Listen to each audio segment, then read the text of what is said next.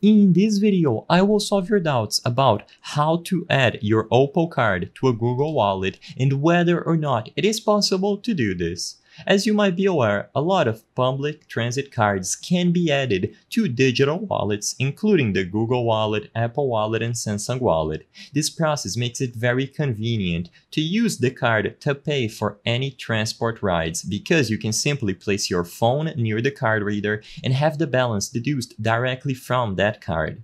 Now, Opal card users have been wondering if it is possible to add the Opal card to one digital wallet, in the case of this video specifically the Google Wallet. First, if you open the Google Wallet, tap the plus sign, and you choose to add a transit card, you will notice that you can browse through various cards from different regions, but the Opal card is not going to be anywhere to be seen. So as of today, is it even possible to add the Opal card to a Google Wallet?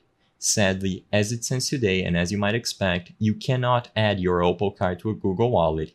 Even though you can pay with your phone at Opal card readers with other bank cards that have contactless payment options using Google Wallet, you will not be able to use the actual Opal card inside of the Google Wallet to make this payment. It is very unfortunate, but this decision has been made by the Opal card issuers, and unless they address this issue by releasing an update, it is going to be impossible to add the card to a Google Wallet as it stands today.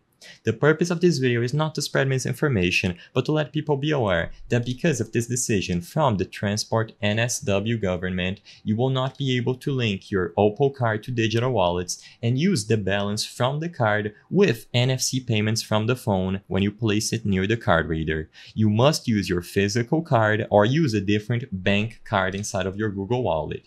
If this video cleared up any questions that you had, please be sure to leave a like and subscribe for more quick and easy tips. Thank you for watching.